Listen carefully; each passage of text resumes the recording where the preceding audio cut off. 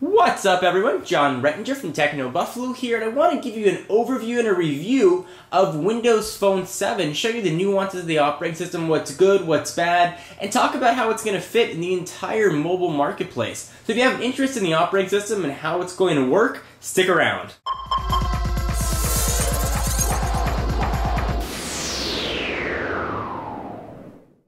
So we're going to do this demonstration on the HTC Surround. This particular video is not going to be a review of the Surround itself. We'll focus on hardware reviews in upcoming videos. But I do want to show you the operating system and how it works as a whole. So let me talk about first the idea behind Windows Phone 7. This is directly from Steve Ballmer's mouth at the Microsoft announcement in New York. What's really important to Microsoft is no fragmentation.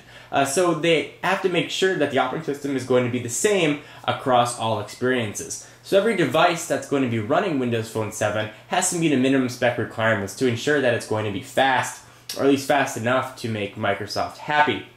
And that means that no matter what phone you pick up, whether it's the HTC Surround that we have here, Samsung Focus, or the HD7, whatever it might be, your experience is going to be very, very similar. They're not taking the Android approach of different operating system versions on different phones. It's going to be the same version of Windows Phone on each device. And that's going to be true with carriers as well. The updates will be pushed out sort of uniformly to make sure that there is that conformity throughout the operating system. They wanted you to be able to sort of see all your information very quickly with one click, and they wanted to have it to be sort of accessible in a easy to access manner, and something that was very visually appealing. So I think one of the biggest problems Windows Phone 7 is going to have is that it's made by Microsoft. It's a very polarizing company, much like Apple. So when you watch this video and you put together your own opinions on Windows Phone 7, try and separate Microsoft from the equation. Try and look at it as an operating system as a whole and how it works, and try and take out the fact that it's made by Microsoft and whatever preconceived notions you might have about that. Once I was able to do that mentally, I was able to appreciate the operating system a little bit more. So I'm going to ask you to do the same and sort of put yourself in almost a journalistic mindset and very editorial, and try and take that those preconceived notions out the window. Alright, so I've talked about the phone. Let's go ahead and show you. So the home screen is made up what Microsoft is calling these live tiles. And essentially what they are grid-sized widgets that update live in the background. So you have a ton of ways you can set these up, but essentially when you want to view them all, it is a completely vertical scrolling. And at first I found that vertical scrolling to be quite a bit cumbersome. I had to scroll down and down and down to get to where I wanted to go, and as I was doing that I was using my iPhone. I was realizing that I was scrolling left and right horizontally to get to my applications. Very similar to Android as well, with the scrolling through home screens. So this is sort of a reverse of the way you might be used to scrolling on iOS or Android. It is something that you do get used to. So all these home screens update. You can see right here it's people, and that's in place of a traditional contacts type of menu. It sort of pulls in everybody's Facebook information, Windows Live, and a few other social networks into this sort of universal looking contacts field. Interestingly enough, there is not any native support for Twitter. It's not going to pull in your Twitter contents natively and amalgamate it into this People's tab. Unfortunately, it's actually going to have to rely on a third-party application for Twitter, much like I have right here. Windows Phone 7 is very much about the social experience, and the Twitter omission is pretty significant, although I assume eventually Twitter will be included. So let me go ahead and open up the People tab here and show you very quickly what that looks like. So you can go ahead and scroll through. You can see everybody's information. Get that back in focus here. You can go ahead and see everybody's information and see what's there. You can scroll through and see what's new on Facebook. You can go ahead and see recent pictures and go back to your task menu, or your array rather, of contacts. And that's sort of how you go through and dial. What is really missing here with this though is a way to quickly scroll through contacts. On the iPhone or Android, you can hold your finger down the side and scroll through and jump to letters. Here you have to do a lot of flick scrolling to get to where you want to go. Something that I think definitely needs to be fixed in coming versions. So with the risk of making this a very long video, I'm going to sort of jump now past the live tiles, and just know that these do update live in the background. You can set live tiles for your favorite contacts. Although it's not going to be able to call your contact directly, it's going to open up a menu whether or not you want to call or text that person. And that's sort of Windows Phone's answer to speed dial, I would suppose. So this operating system is very animation heavy, and it looks really good, and you see these little animations, these little nuances pop up throughout the entire operating system. Let me give you one quick example.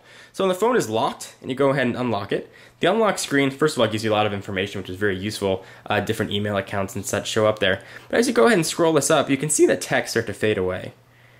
And there's a lot of very little sort of animation hints like that that make me sort of appreciate the operating system. The physics engine here is really solid. It's got that sort of rubber band effect as you scroll. Really just makes it feel like a very polished operating system. Sort of something that I would have liked to have seen when, say, WebOS launched. The fact that Microsoft is imposing minimum spec requirements mean every phone can support this, and your experience with these animations is going to be really nice, and you see them sort of pop up throughout the operating system.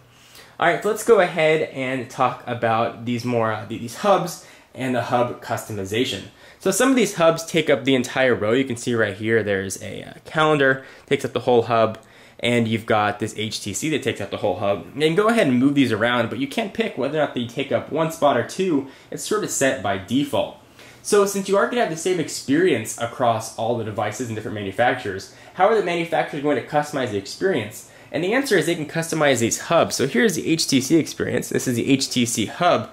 And I like to sort of put in custom information about the manufacturer, whatever they'd like to be in there. So you get sort of a cool animation here.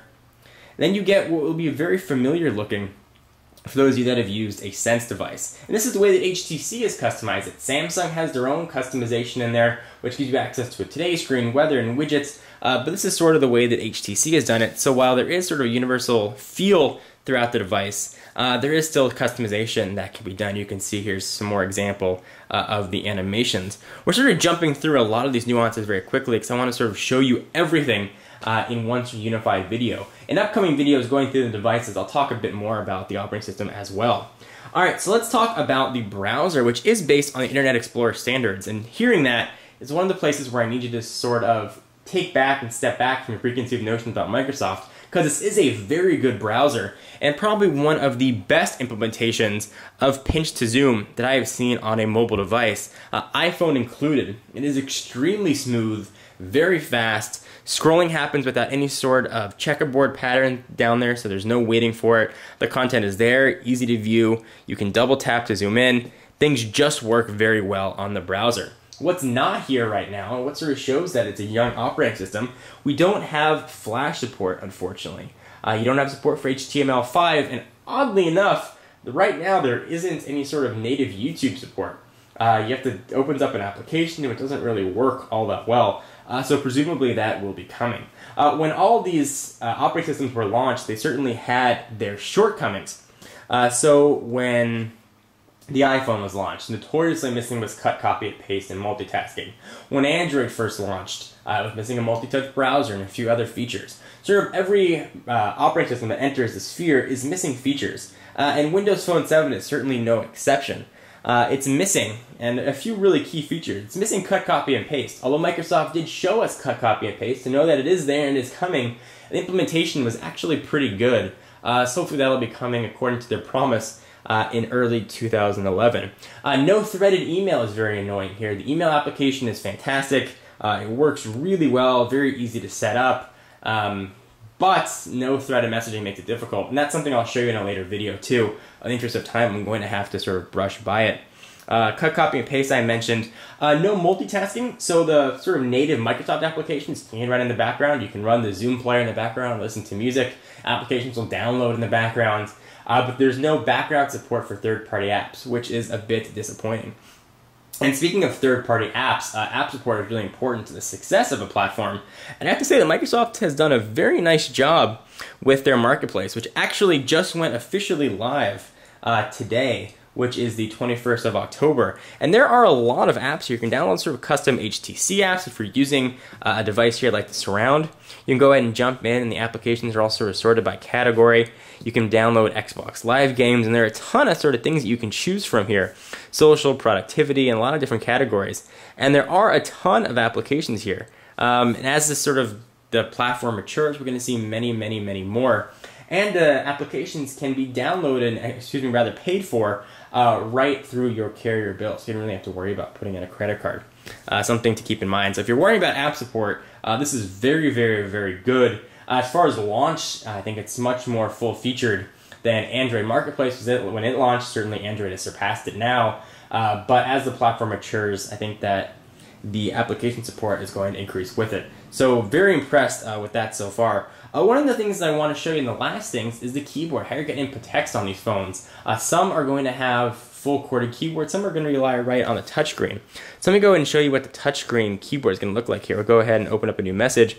And I'll tell you that it works very well. It takes a traditional approach that we've seen on other devices, at least in text messaging, of using that sort of bubble. Keyboard works awesomely. It's got a great auto correction feature. This is probably the best keyboard I've used on any mobile device. And I've tested quite a bit. Certainly devices with larger keyboards and larger sizes are easy to type on. But this one, at least in portrait, is extremely easy to use. The auto correction features are very good. You can sort of see it move around. You have a separate button for your emoticons. One of the issues that I do have with it, though, is when you type in landscape, you expect the keyboard to get a lot bigger. There's a lot of wasted space there on either side. I would have liked the keyboard to have been a lot larger.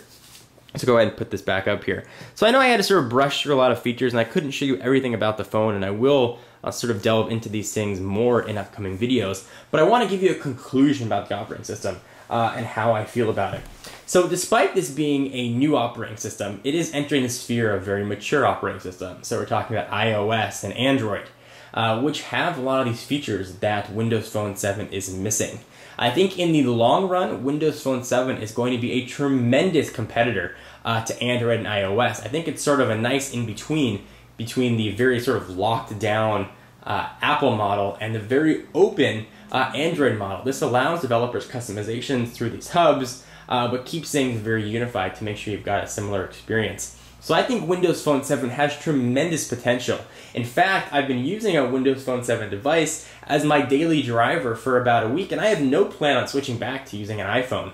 It's been very easy to use, it's been fun to use, it's been sort of a very short learning curve, and it's been doing everything that I've wanted it to do. Every day I go ahead and look in the app marketplace here, and there are new applications that I'm using. Netflix is here, Twitter applications are here, all the rest of the music streaming stuff that you like, it's all going to be here. So if you're looking to get a new phone sometime in the near future, I think you owe it to yourself to at least look at Windows Phone 7, because you might be surprised. It feels very, I guess, un-Microsofty, and it wasn't what I expected, having come and seen Windows Mobile 6, 6.5, and the previous versions. Microsoft really did a very nice job with this operating system, making it very modern, scalable, and really useful for the professional, the texter, or the casual user. You'll find something that you like here. Though you are going to have to live within some limitations, such as the lack of cut, copy, and paste, and full multitasking, which presumably all will be coming soon. Anyway guys, hope you enjoyed the sort of overview and review of Windows Phone 7. I am John Rettinger from TechnBuffalo, and I will see you in the next video. Bye-bye.